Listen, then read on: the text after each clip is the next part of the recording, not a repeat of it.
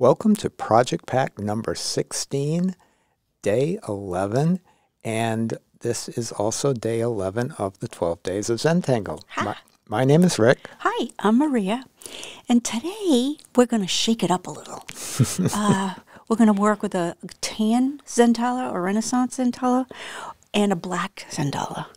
I'm just appreciating the texture of the paper, which I just love, and the Renaissance Zentangle is my favorite canvas, and I tend to do a lot of things on there.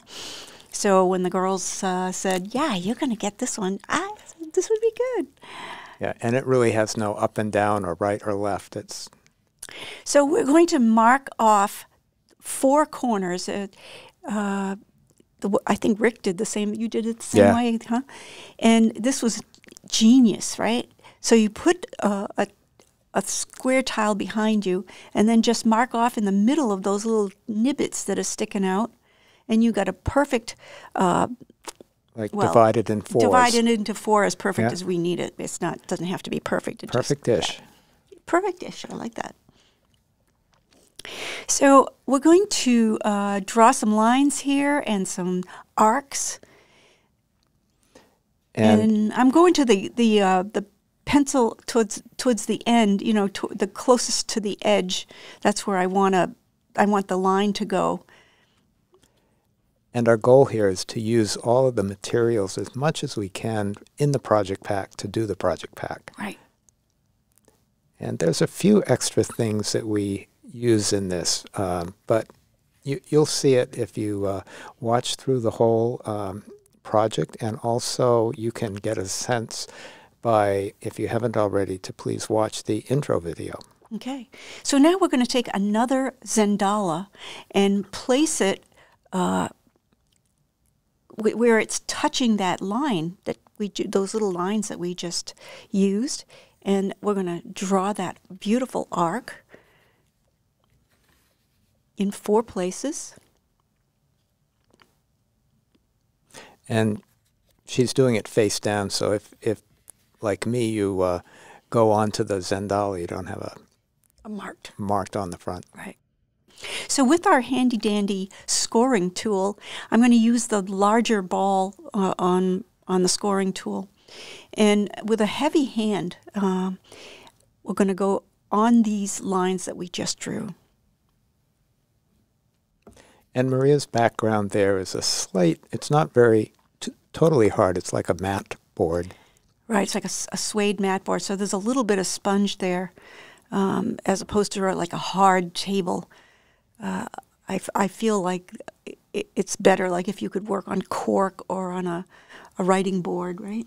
And you can try this and explore maybe on another tile or different material. You might be using different material than us. And sometimes like a dish towel, a couple of layers of dish towel would do it. And if you don't have a scoring device, you may actually have one like a knitting needle, crochet, end of a fork or spoon. And a ballpoint pen that doesn't work anymore. Yeah, that or works a jelly too. roll pen that doesn't work, so that roller ball would work just fine. We're going to delineate these arcs with a pencil, and just to kind of give you a sense of where we're going. We might go back and forth and end up doing things that you maybe hadn't anticipated, or maybe you did. Sort of a version of dot and border going in here. Right, dot, border, string. And turning her tile each time and matching the curve with what's the easiest way for your hand to draw that curve. Now, again, I'm going to draw this aura on the inside of this arc. Usually I would turn the tile the other way, but I'm more apt to want to go in that curve feel with my hand. So now we have, that looks great. That's just still, there, yeah. So I'm using my 01 graphic, Micron 01 and black. Put a nice orb. It doesn't have to be in the center. I'm not a center person, so I usually kind of go off center a little bit.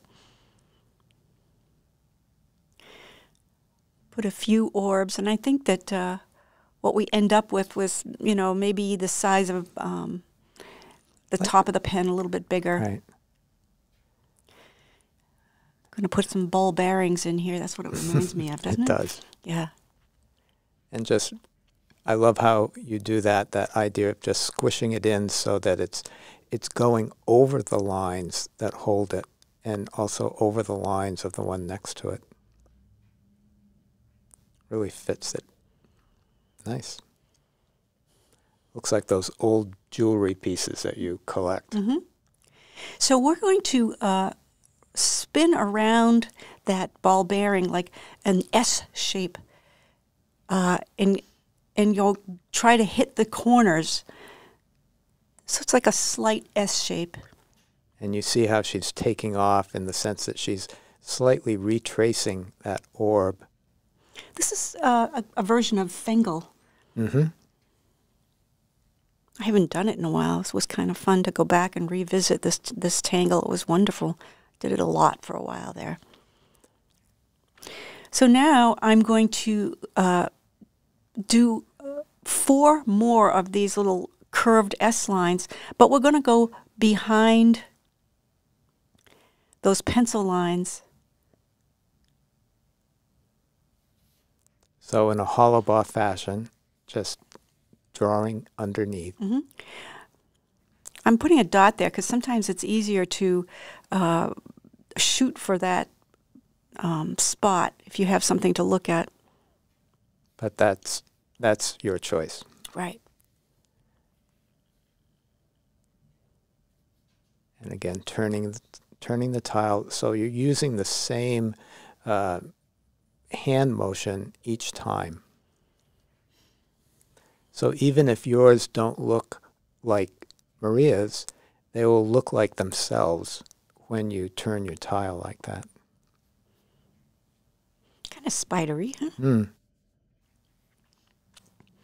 So now we're going to backtrack to about halfway to the existing lines there. You go back, like, I don't know how else to say it, backtrack. And we're going to go with each one of these lines. We're going to shoot for that middle point. Give it a little bit of a curve, kind of a graceful. Again, drawing behind. So those ones that are to the outside are the ones we're bringing in, because the other ones are sort of already under that border.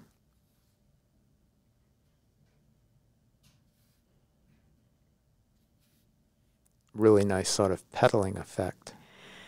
So these here, we're just going to continue it on that pencil line that we had drawn earlier. Sort of restating that line. Mm-hmm.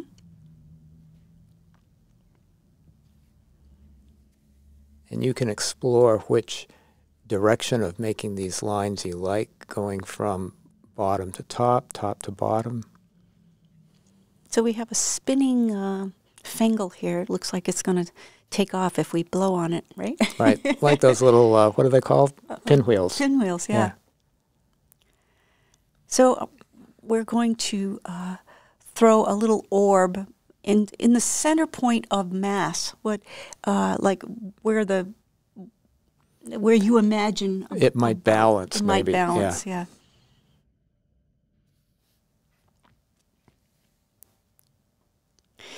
And we're going to spin these lines in the other direction. The first ones were S shapes, and this one is more like a number 9.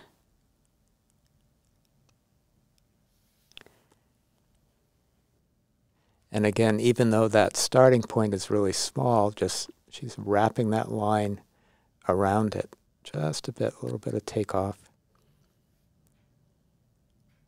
Hollow bar to the end.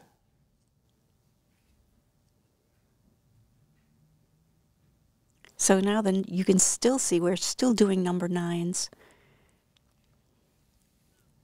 Going to the center. So on each one of those shapes, we're going to do it or Maria's going to do it into all three corners. And you can see that she's doing each similar stroke on each one, and you may decide to do all three in each one, but sometimes I think you get to have a sense of the impact when you do just one all the way around. So this round, you can see that we're going to the corner. There's only one corner there in each one of those triangular shapes. And that number 9 is going to end up, this is a beautiful way to do Zentangle. Sort of like introducing well concepts into Zentangle. Yes, yes. They're pretty, huh? Well, now you have all those beautiful internal, like, reticula to put things in. So we're looking at this this one image right here. This it's what kind of a shape is that? Right. So I think picking out which one of these Maria's going to work on. So with the tip pointing down, we're coming like off that center hub, and we're going to fill that triangular shape with these lines that are coming from that central hub, just giving it a little bit of character. And notice how she's weighting the line towards the end. See how it's thicker, and you can do that on this paper by a combination of pressure and slowing down.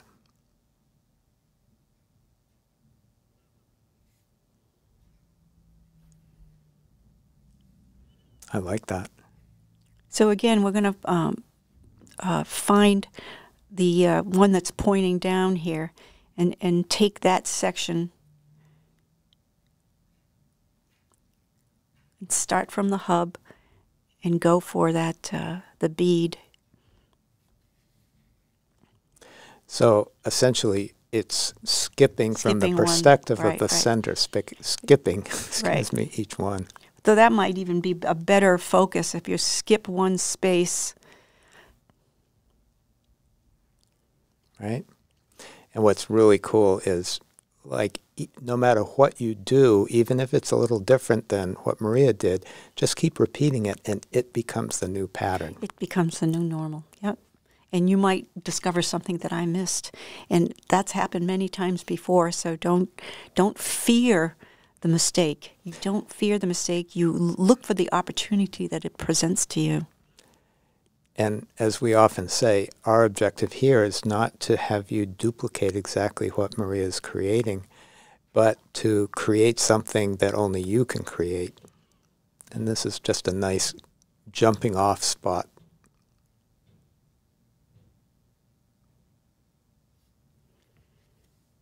Right? That's beautiful. It's giving some momentum. It looks like it's spinning or something. I love that.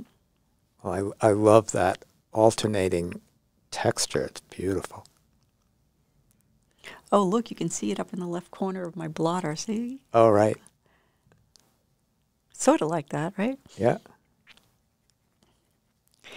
Now, we're going to find the backgrounds. In each corner, there's a space that's the background, and we're going to fill that in with black. And take your time. Don't go fast. Just really enjoy coloring in, thinking about when you were a kid and had a new box of crayons, how wonderful it was to just fill in spaces.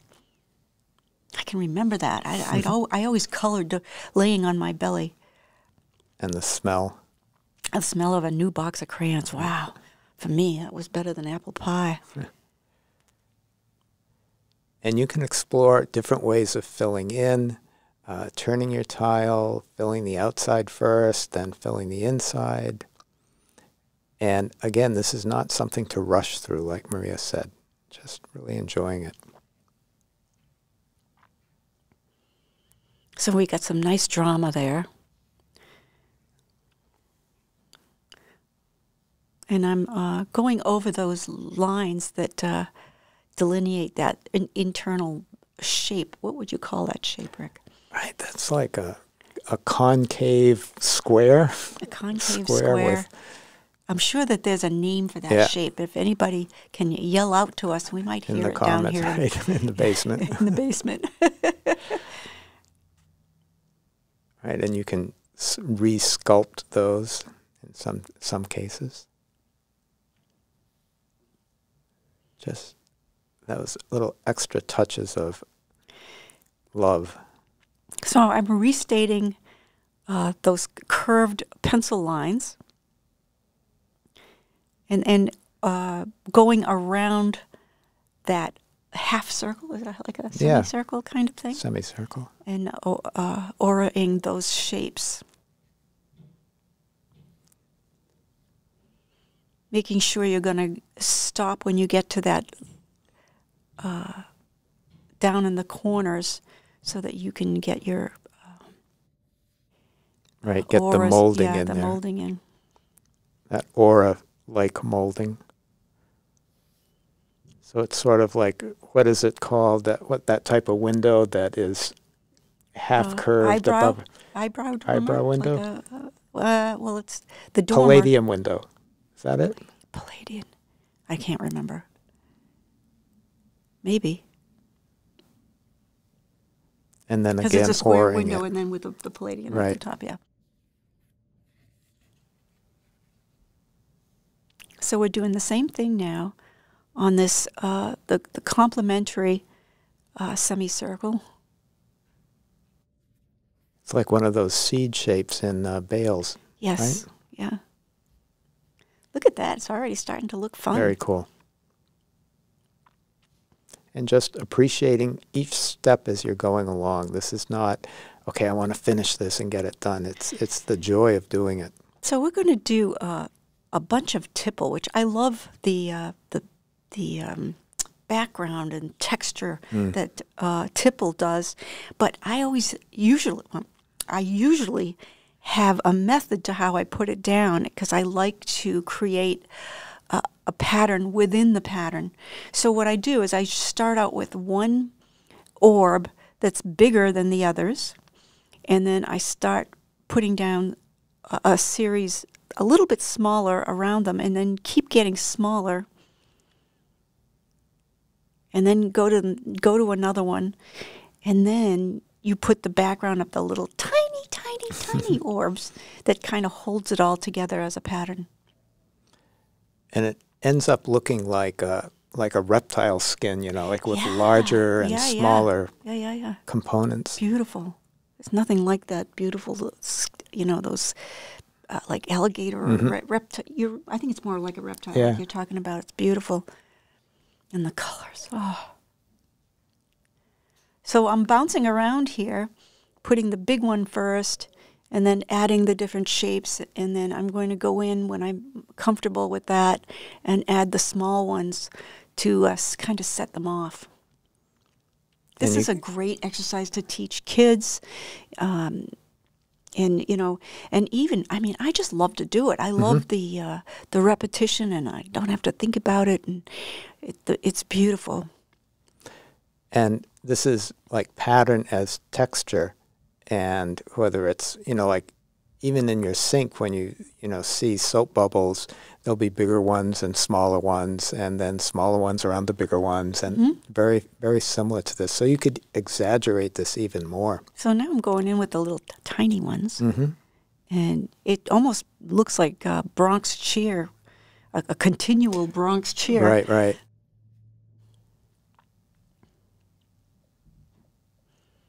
And don't be afraid to add love to some orbs that maybe need a little bit of attention. Sculpting. Yeah. I do that all the time.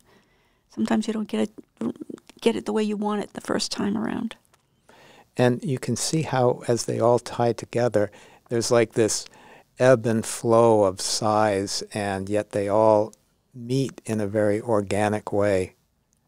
It's a very enjoyable background, adding some texture.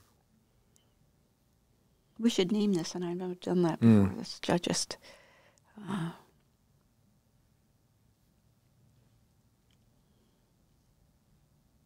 and it does well with shading, because you can create effects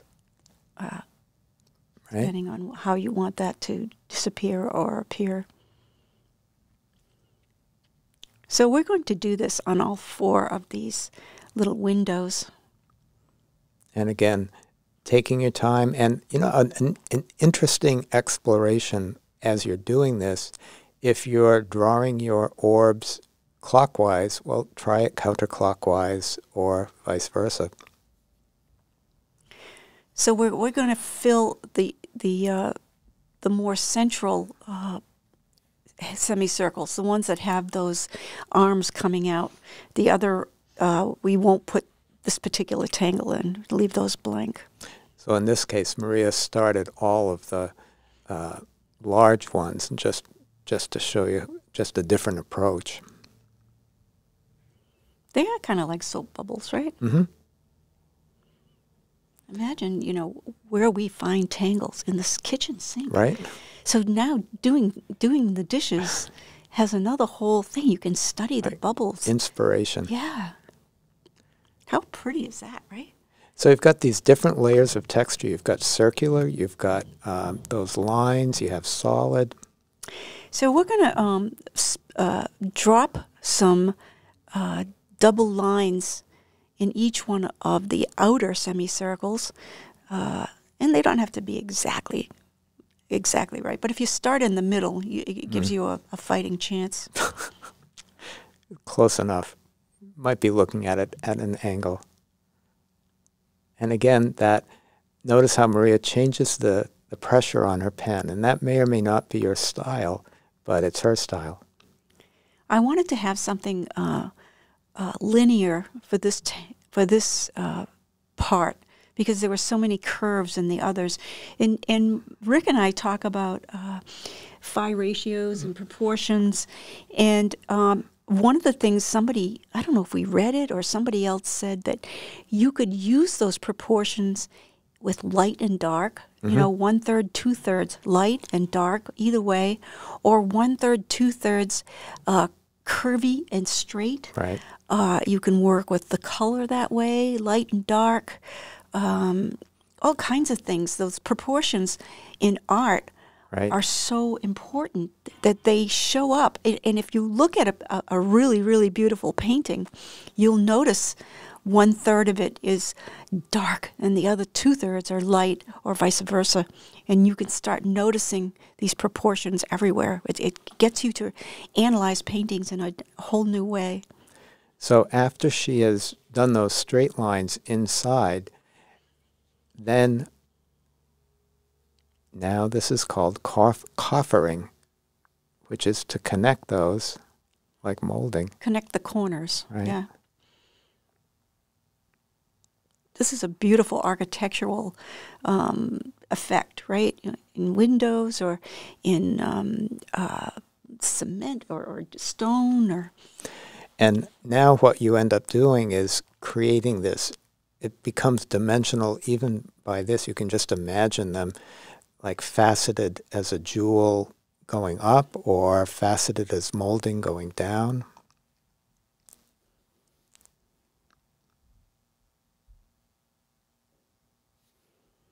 And a lot of times we say, okay, doing the auras at a consistent gap, but at the same time you can use that in extremely, contrast, like we were saying, this proportion of balance between thin auras and thicker auras. But look what that does, right? In terms of detail. It just makes things look more, just more complex or more detailed, more like you put more time into it. And I've always looked at that as if it was like going down like a molding, but now I'm looking at it, it's like it's going up as a jewel. Mm-hmm. That's true. It could be that way too. Right? Like a square cut diamond, mm-hmm. or right? So right. You can see I took a new tortillon and I'm marking it for this to be a new white smudger, so that it doesn't have any graphite on it. And that lasts just for so long because they all become dark ones. But this helps you to remember that this is a white tortillon. At least starting out that way. Yeah. And you can like decorate them, and you can have a I can collection decorate of everything. Yeah, right. Can and there's do. no surface that's safe in our house. Right. You guys can't even imagine how you can add to a thought. To a surface. Yeah. Now with the graphite pencil, we're going to add some shading in that those parts that we put the stripes in. And you can work with the ink lines, like where it is the closest together. That's already dark, so you can like enhance that a little bit. Mm-hmm. Like we did on the paradox on day 2, I think. Yeah.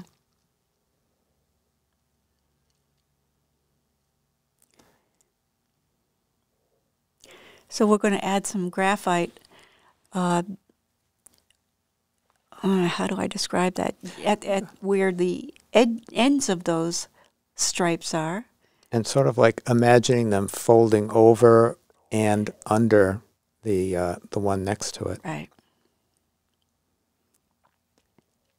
And she's putting that down pretty thick because we know we're going to come back with the tortillon and smooth it out.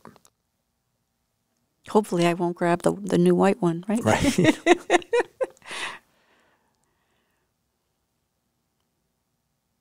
And pause. You can see me thinking, right? Yeah, pause and communicate with your tile, because it's going to offer like, okay, this is the direction that I'm now wanting to go. Even if you had an idea when you were starting, I'm going to do this and this and this.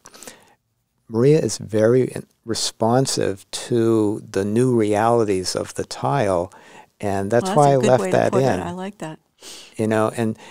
And you can have an initial inspiration, but then be responsive. So here we are adding graphite to those windows with the tipple in there, and I wanted those to sort of set back, be behind.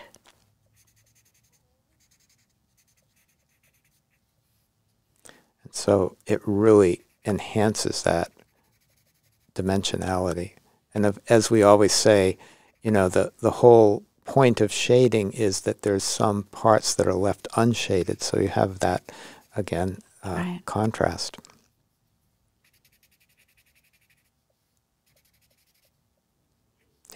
You could cover the whole background, and we do in some cases as a texture, but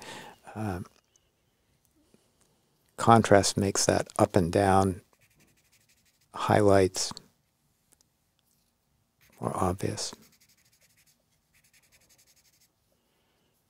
Don't be afraid to look at your tile as you go along and make decisions that you wouldn't have made, like Rick said, because your tile changes every time it goes around in a turn. It's a different tile. Mm-hmm.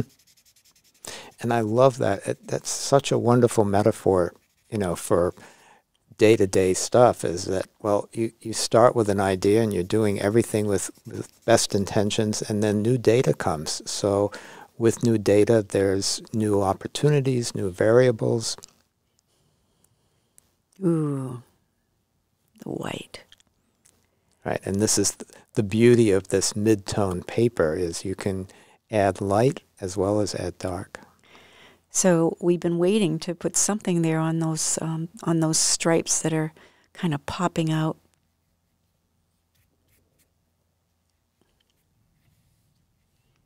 Nice.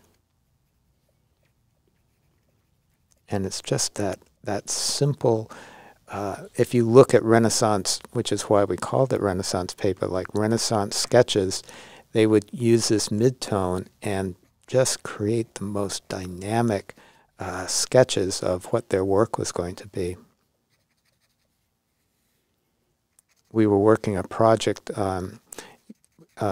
based on Da Vinci's Codex. So if you get a chance, just go online and look at some images of Da Vinci's Codex, and a lot of them will use that technique.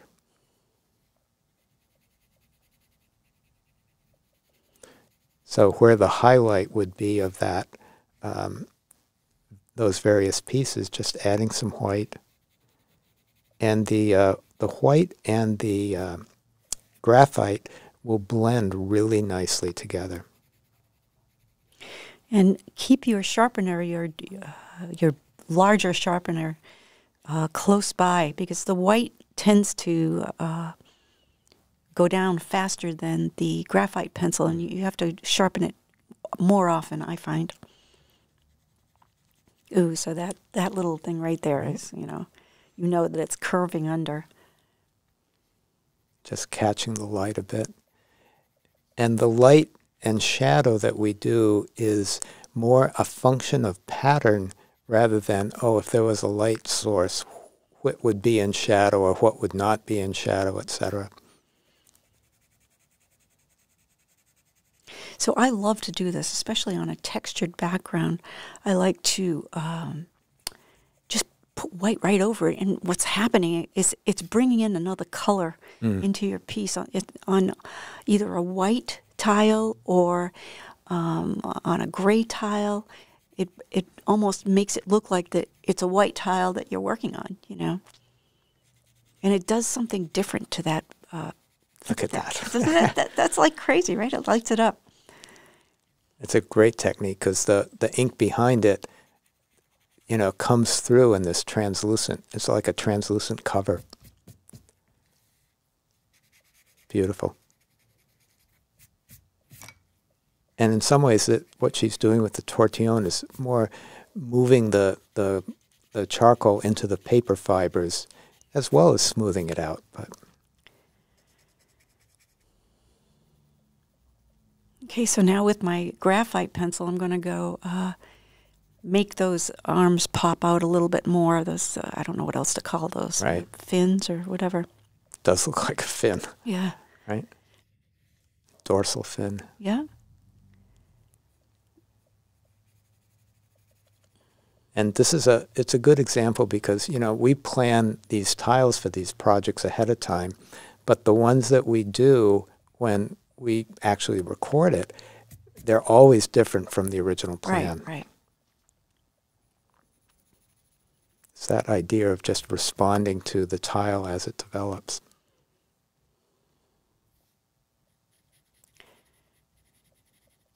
So we're going to put some white in these window panes, or was that what would you call it? That's right? what I The thought windows? they were originally. Like yeah, windows. And like It this, you can feels like see that. the outdoors, the clouds coming through. Right. If I had a turquoise pencil, I'd be putting clouds in there. But we're only working in black and white here. So with our graphite pencil, we're going to put some graphite on the left-hand board on the little frames there, and the bottom one. But whichever two you choose, it's fine. It's fine. So it would be like an L shape, right? Yeah. And again, this is shading as pattern element because obviously it wouldn't be like this if this were a real thing. Yeah, the light source is going in 4 different directions. Right. But that's what I love about shading in Zentangle is that just do it. Right. Just do it. Right. So we have to go back in and miter those corners. Yeah. I missed one. For all of you who have been waiting and wondering what is she missed one. She forgot it. She No worries. Go back and get that and then put in all of the shading. Right. Actually, I love doing that because when you're working on something and you want to do a particular thing on repetitively, there's always that search and hunt to find if you've got all of the pieces.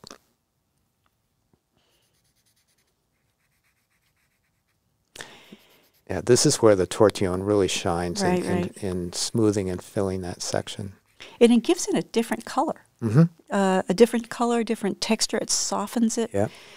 It makes a big difference. That's really cool. Now I'm going to go in and add a little love here and there, especially when you're doing a lot of white chalk.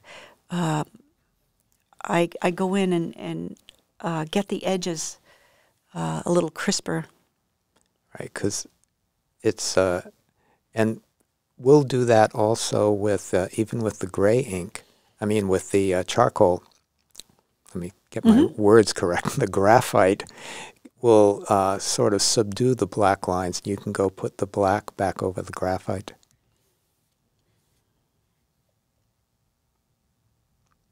And you might not notice it, but look at the difference that makes. It's all these little tiny things that you do as an artist, as opposed to a technician, that make your compositions sing.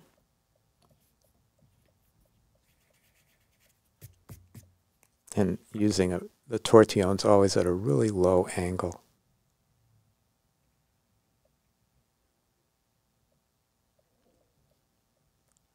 Leaving a little highlight. Going in and adding a little bit more shading under that arc. Right, because you would put the white charcoal over the original shading. Yeah, so you can go back and forth and layer this multiple times.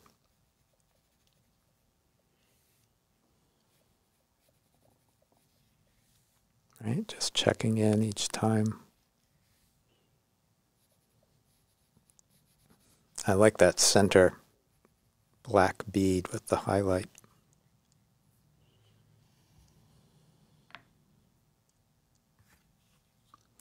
Okay, so here we go.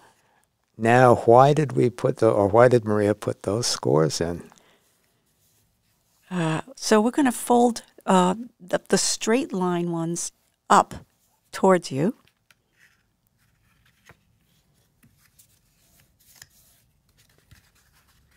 Already looks kind of cool, right?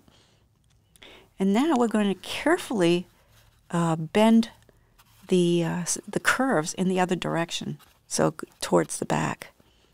So this fold is very similar to the one that you did on the second day with that Zentangle box we made. Yeah. The ornament. So you can see I'm kind of molding and sculpting this piece. And doing it a little bit each time, so you don't have to do the entire fold. We're just working with it, understanding how the limits of the paper are. That's right, and getting a feeling for it. So it's got some. It looks architectural. Yeah, it's a little dome shape coming up there. Almost like a rose design on the middle. Right. So Maria. Okay, so let me explain this. So we do these things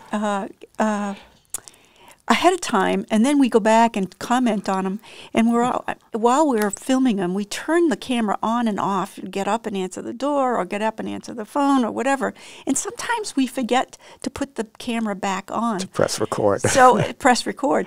And when I was showing this on the piece that we just drew on, I had forgotten to turn it back on, so I created another shape like this to show you how the glue was done. But in essence, I've already done it once before. And so she's done 2 flaps, not all 4. She's just done 2 flaps.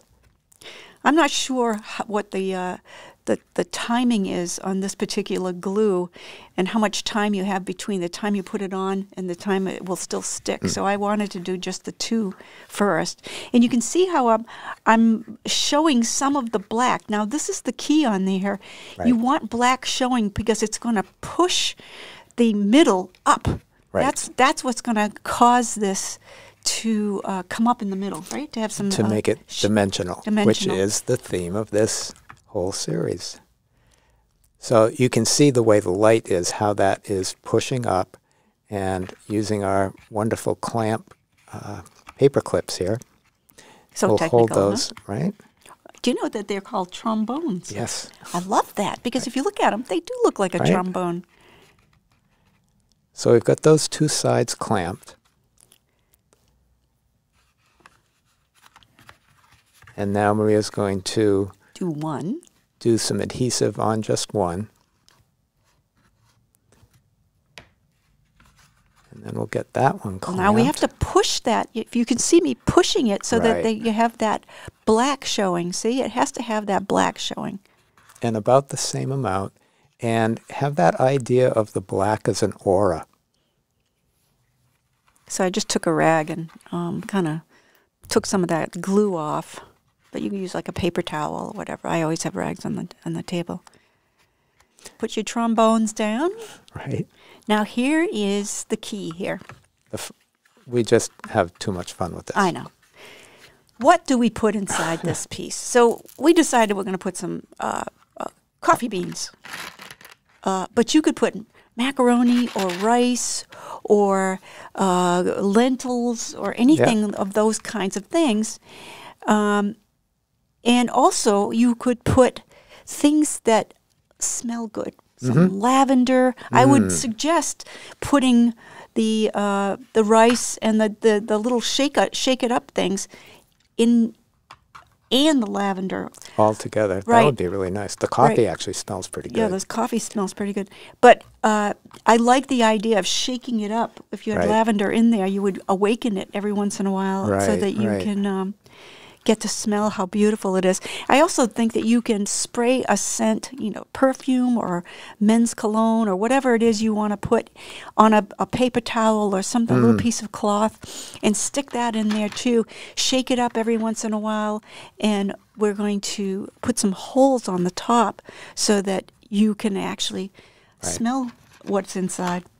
And again, you see how Maria's pushed that in so it's got the same gap all around. And you want those corners where they come together to seal. So you can see me pushing them down with my nails, and they stay actually pretty well. Right, and you can really appreciate the three-dimensional there. Right. And the cool sounds. So here we go. We have a little tambourine. We call it a tambourine, and so that's how. And tambourine, you could put some thyme in it. You could put thyme. You could put any kind of, not basil, but oregano, anything that makes sense for your family or whatever. Makes sense? Makes sense, yeah, this tea. So here we have, it's a shaker. You can hear it. And we're going to pierce this. Right. I have a kind of a fat needle, but I'm sure a nail would do if you can see how big the end is. And I'm just kind of sticking it where those circles were between the well. Right, the well inside the fangle. Right, the well inside the fangle. Here they are, and it's actually just enough to let the scent out. Yeah. And you can do it in the middle too. And so you've got this auditory treat, this visual treat, this olfactory treat. Yeah, I'm taking that the scoring device and just making those holes maybe just a tiny bit bigger. Taking your time, you don't want to rip that or anything, and still kind of shaking around. It's really cool, right? Right.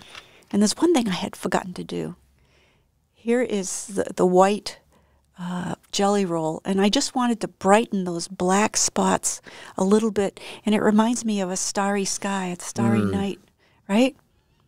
And then I went into the middle of the ball bearing. The ball bearing, and added some highlights there too. And here's my chop. This is a really fun one. This was a fun one, and I love the idea that, don't forget that you can always go back, even the next day, if you have an idea in the middle of the night, which is what happens to me. Very architectural with the. I love the contrast of the straight lines and those curved fangle. Yeah. So thank you so much for playing with us again, and we look forward to what you create and seeing it. Can't wait to see it. Awesome. Bye now. Bye.